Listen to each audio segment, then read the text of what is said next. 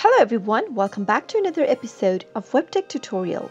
In today's video, I'm going to show you how to log into CBIZ Payroll service. Keep watching the video till the end and don't forget to subscribe to our channel by hitting the subscribe button and press the notification bell icon so that you'll never miss another update from us.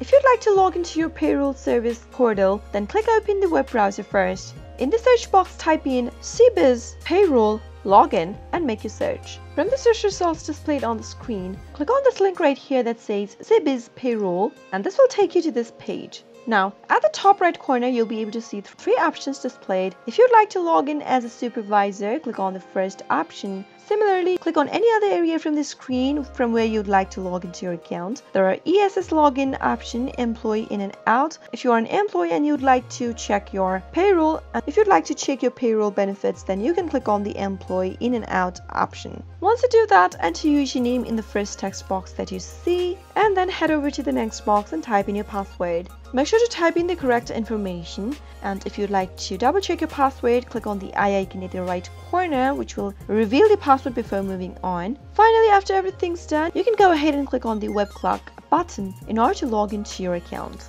That is how you can easily log into CBIZ Payroll service. I hope you found the video to be helpful. If you did, go ahead and give us a thumbs up. Comment down below in the comment box if you have a question or a feedback for us. I'll soon be back with more tutorial episodes.